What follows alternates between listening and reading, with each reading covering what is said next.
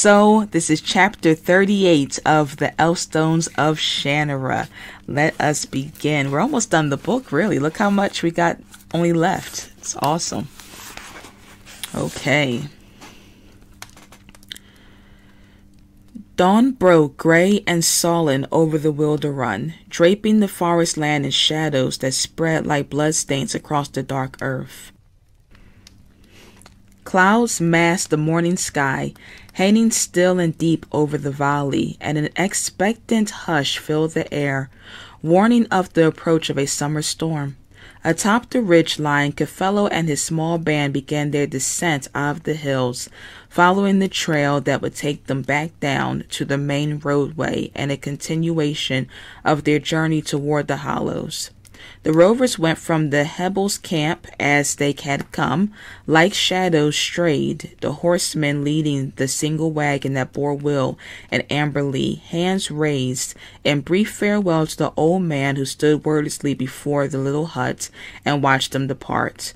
Slowly they passed into the gloom of the forest, massive trees wrapping close about them, until all but the streamers of light were shut away and there was nothing but the roadway, narrow and rutted and dark, burrowing down into the depths of the valley. By mid-morning they had reached the main road again and turned east. Mist began to gather on the valley floor, sifting through the trees as the day grew hot and the cool of the night turned to steam. Will and Amberly rode in silence with the old woman, thinking of what lay ahead. There had been no further conversation with Hebel, for they had slept soundly that night, and with their awakening, Cafello had made certain that the old man had kept his distance from them. Now they found themselves wondering what more he might have told them had he been given the chance. As they pondered this, Cafello rode back to speak with them, yet the smile and the conversation seemed forced and lacking any real purpose. He appeared several times more during the course of the morning, and each time it was the same. It was almost as if he were looking for something, yet neither Veilman nor Elven girl had the slightest idea what it was that he might be seeking. Eretria stayed away from them entirely, and while Amberly was mystified as to the Rover girl's sudden change in behavior, Will understood it all too well. It was nearing midday when Cafello signaled a halt at a narrow crossroads somewhere deep within the forest. In the distance, thunder rumbled ominously, and the wind blew in sudden gusts that shook the trees and scattered leaves and dust. Cafello rode back to the wagon and stopped beside Will. "This is where we part company, healer," he announced. He pointed to the crossroads. "Your way lies south, down the smaller road. The path is clear. Simply stay on it. You should reach the rim of the hollows before nightfall." Will started to speak, and the rover quickly held up his hand. "Before you say anything, let me advise you not to ask that I go with you. That was not our bargain, and I have other obligations that I intend to satisfy." "I was about to ask you if we might have some provisions to take with us," Will informed him coolly. The rover shrugged. "Enough for a day or two, no more." He nodded to the old woman, who stepped back through the door of the wagon. Will watched the rover shift uneasily in his saddle. Something was bothering Cafello. "How will I find you to pay you your share of the reward?" he asked suddenly. "Reward? Oh, yes." Cafello seemed to have forgotten it momentarily. "Well, as I said before, I will know when you have been paid. I will seek you out, healer." The Veilman nodded, rose, and stepped down from the wagon, then turned back to help Amberly. He glanced at her briefly as he lifted her down. She did not feel any easier about the rover's behavior than he did. He turned back to Cafello. "Would you give us a horse? One would—" Cafello cut him short. "There are no horses to be spared. Now I think you should be going. There is a storm coming." The old woman reappeared and handed Will a small sack. The Veilman slung it over one shoulder and thanked her. Then he glanced up at the rover once more. "A safe journey, Cafello." The big man nodded. "And a quick one to you, healer. Farewell." Will took Amberly's arm and led her through the gathering of horsemen to the crossroads. Eretria sat astride her bay. Eretria sat astride her bay, black hair blowing wildly as the wind swirled past her. When the veiled man reached her side, he stopped momentarily and extended his hand. "Goodbye, Eretria." She nodded, her dark face expressionless, cold, and beautiful. Then without a word, she rode back to join Caffello. The veiled man stared after her a moment, but she did not look at him again. He turned to the pathway leading south, dirt blew into his eyes, and he shielded them with his hand, squinting into the gloom. With Amberly beside him, he started ahead. Hebel spent the morning at his workbench behind the little hut, hunched over a carving of a swamp cat. As he worked, his mind drifted back to the events of the previous night, to the Elflings and their strange quest, and the warning he had given them, which they had ignored. He could not understand it. Why had they refused to heed him? Certainly he had made it clear enough that it was death to go into the Hollows, and certainly he had made it clear as well that the domain of the Witch Sisters could not be violated. What was it then that could prompt this brother and sister to go there for nothing more than some obscure root medicine? Then it occurred to him that perhaps there was something more. He thought about that for a moment, and the more he thought about it, the more plausible it seemed. After all, they would not be so foolish as to entrust a rogue like Caffello with the truth. No, not that young man. He was too quick for that. Safehold lay within the depths of Spirit's reach. What sort of roots would grow deep within a mountain where no sunlight could ever reach to nourish its growth? But magic had once been done within Safehold, the witch sister had whispered to him. Magic from another age, lost and forgotten. Did the Elflings hope to discover it again? Overhead, the sky darkened further as the storm rolled out of the far country, the howl of the wind in the trees rising to a higher pitch. The old man paused in his work and looked up momentarily. This would be a big one, he thought idly. Another bad sign for those Elflings who would be caught in the open, for the storm would overtake them before they reached the Hollows. He shook his head. He would go after them if he thought it would do any good, but their minds were obviously made up. Still, it was too bad. Whatever they hoped to find within Safehold, be it root medicine or magic, they would have been better off to have forgotten it entirely. They would never live to use it. At his feet, Drifter lifted his shaggy head and sniffed the wind. Then abruptly a dog growled, low and deep and angry. Hebel stared down at him curiously and glanced about. Shadows fell across the clearing from the forest trees, but nothing moved. Drifter growled again. The hackles on the back of his neck rose. Hebel looked around guardedly. There was something out there, something hidden back in the gloom. He stood up, reached for the broad axe. Cautiously, he started toward the trees. Drifter crouched beside him, growling. But then he stopped. He did not understand why he stopped exactly, except that suddenly he felt something cold slip into his body, chilling him so badly that he could barely stand at his feet. Drifter lay on his belly and cried as if he had been struck, his great body cringing. The old man caught a glimpse of something moving, a shadow, massive and cloaked. There, one moment, then gone. A fear passed through him so terrible that he could not find the will to thrust it from him. It gripped him cruelly and held him fast as he stared helplessly at the dark forest and wished with everything that was left within him that he might turn and flee. The axe fell from his hands and tumbled to the earth, useless. Then the feeling slipped from him, gone, as quickly as it had come. All about him the wind howled, and a spattering of rain struck his leathery face. Drawing a deep breath, he reached down for the axe, and with Drifter close against him, backed slowly away until he felt his legs brush up against the workbench. He paused then, one hand gripping the neck of the big dog to keep himself from shaking.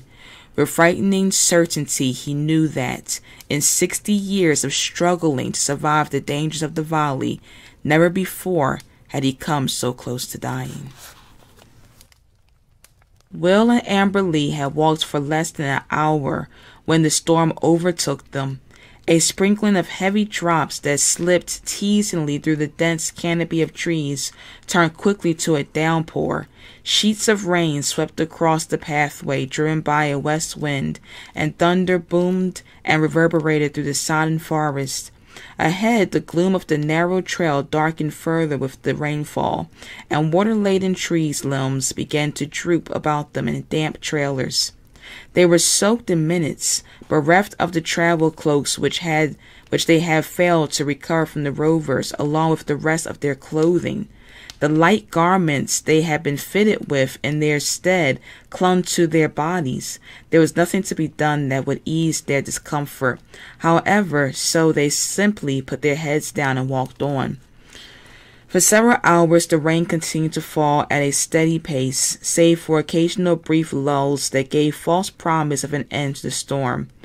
Through it all, the Valemen and the elven girl trudged on, water dripping from their bodies and their clothing, mud caking on their boots, their eyes fixed on the rutted path ahead. When at last the rain did slow and the storm moved eastward, mist began to seep out of the forest and mix with the deep gloom. Trees and brush shone dark and shiny through the haze, and water dripped noisily in the sudden stillness. Overhead the sky stayed clouded and dark. To the east thunder rumbled, distant and lingering. The mist began to deepen, and the pace of the travelers slowed. It was then the pathway began to slope downward, a slight dropping off that at first was barely perceptible, but gradually increased. Valeman and elven girls slipped and skidded in the muddied earth as they followed it down, peering hopefully into the gloom ahead, yet finding nothing more than the dark tunnel of the road and the closure of the trees. The stillness had grown even more pronounced. Even the faint sounds of insects singing at the passing of the storm had faded into silence. Then suddenly, so suddenly that it was as if someone had removed a veil from their eyes, the trees of the woods split apart. The slope dropped away, and the great dark bowl of the hollows lay spread before them. Valemen and elven girls stopped where they were in the center of the muddy trail and stared down into the awesome expanse. They knew at once that they had found the hollows. This massive pit of black forest could be nothing more, could be nothing else. It was as if they had come upon some monstrous dead lake, still and lifeless, its dark surface grown thick with vegetation, so that what lay beneath its waters could only be guessed at. From its shadowed center rose Spear's Reach, a solitary column of rock thrusting up into the gloom, barren and pitted. The hollows were bleak like an open grave that whispered of death. The Valemen and the elven girl stood silently upon the realm, finding a sense of revulsion that grew with each passing moment that they gazed down into the soundless gloom. Nothing that either had ever encountered had looked so desolate. "We have to go down there," Will ventured finally, hating the idea. She nodded. "I know." He cast about hopefully for a way to proceed. Ahead, the trail appeared to stop altogether, yet when the Valeman walked forward a bit, he saw that it did not end after all, but split to either side to wend downward into the shadows below. He hesitated a moment, studying the two paths, trying to decide which would provide the easier descent, then chose the one that ran left. He held out his arm to Amber Lee, and she gripped it firmly. Leading the way, he started down, feeling his boots slide as the damp earth and rock gave way in clumps. Amber Lee stayed close, leaning heavily on him for support. Cautiously, they moved ahead. Then abruptly, Will lost his footing and went down. Amber Lee fell with him, tripping forward across his legs, tumbling headlong from the muddy path to disappear with a sharp cry into the wooded darkness. Frantically, Will scrambled after her, pushing his way through the heavy brush that ripped his clothing and cut his face. He might not have found the elven girl at all, but for the bright silk of her rover clothing, a splash of red against the dark. She lay lodged against a clump of scrub, the breath knocked from her body, her face smeared with mud. Her eyes flickered uncertainly as he touched her. "Will? Will?" He eased her into a sitting position, cradling her in his arms. "Are you all right? Are you hurt?" "No, I don't think so," she smiled. "You're pretty clumsy, you know that." He nodded, grinning with relief. "Let's get you up." He put his arm about her waist and lifted her clear of the scrub, her small frame feather light, as he set her back on her feet. Instantly she cried out and dropped back to the earth, reaching for her ankle. "It's twisted." Will felt along the ankle, checking the bones. Nothing broken, just a bad sprain. He sat down beside her. "We can take a few moments to rest and go on. I can help you down the slope. I can even carry you if it becomes necessary." She shook her head. "Will, I'm so sorry. I should have been more careful." "You? I was the one who fell." He grinned, trying to appear cheerful. "Well, maybe one of the old man's witch's sisters will come along to help us out." "That is not funny." Amberly frowned. She looked about uneasily. "Maybe we should wait until morning to climb down any further. My ankle might feel better by then. Besides, even if we made it down before dark, we would have to spend the night there, and I don't much care to do that." Will nodded. "Nor I. Nor do I think we should try to find our way about at night. Daylight will soon be enough." "Maybe we should go back up to the room?" She looked at him hopefully. The veiled man smiled. "Do you really believe the old man's story? Do you think there are witches living down there?" She stared at him darkly. "Don't you?" He hesitated and then shrugged. "I don't know, maybe. Yes, I guess so. There is very little I don't believe anymore." He sat forward slowly, arms coming up about his knees. "If there are witches, I hope they are frightened of Elfstones, because that is just about all the protection we have left. Of course, if I have to use the stones in order to make them afraid, we may be in a lot of trouble." "I don't think so," she responded quietly. "You still think I can use them, don't you? Even after what happened on the Piken?" "Yes, but you shouldn't." He looked at her. "You said something like that once before, remember, after the turfing? When we camped above the Myrmidon, you were worried for me. You said that I should not use the stones again, even if it meant saving you." "I remember." "Then later, when we fled the Pycon, I told you that I could no longer use the stones, that their power was lost to me, that even elven blood was not strong enough. You told me that I should not be so quick to judge myself, that you had confidence in me." "I remember that too." "Well, look at what we have been saying. I think I should use the stones, but don't think I can. You think I can, but don't think I should. Funny, isn't it?" He shook his head. "And we still don't know which of us is right, do we? Here we are, almost a safe hold, and I still haven't found out." He stopped suddenly, realizing what it was that he was saying. "Well, it's not important," he finished, looking away. "Better that we never find out. Better that they be given back to my grandfather." They were silent for a moment. Almost without thinking, Will reached into the rover tunic and lifted out the pouch that held the Elfstones. He fingered it idly and was about to return it again when he noticed something odd about its feel. Frowning, he opened the drawstrings and dumped the contents into his open palm. Oh man, he found himself staring at 3 ordinary pebbles. "Will!" Amberly exclaimed in horror. The veiled man stared at the pebbles in stunned silence, his mind racing. "Caffello," he whispered finally. "Caffello, somehow he switched these for the stones last night, probably while we slept. It had to be then. They were in the pouch that morning in Grimpen Ward. I checked." He rose slowly, still talking. "But this morning I forgot. I was so tired last night, and you fell asleep almost at once." He must have drugged the ale to be certain I would not awake. No wonder he was so anxious to be rid of us. No wonder he made light of Hebel's warning about the hollows. He would be happy if we never came back. The reward meant nothing to him. It was the Elfstones that he wanted all along. He stared up the trail, his face livid. Then abruptly he remembered Amber Lee. Turning quickly back, he lifted the elven girl in his arms, held her close against him, and scrambled back to the rim of the hollows. For a moment he looked about, then walked to a clump of high bushes several yards back. Stepping beneath the shelter of their boughs, he set the elven girl down. "I have to go back for the Elfstones," he declared quietly. "If I leave you here, will you be all right?" "Will, you don't need the stones." He shook his head. "If we have to test that theory, I would prefer that it be done with the stones in my possession. You heard what the old man said about the hollows. The stones are all that I have to protect you." Amberly's face was white. "Goodfellow will kill you."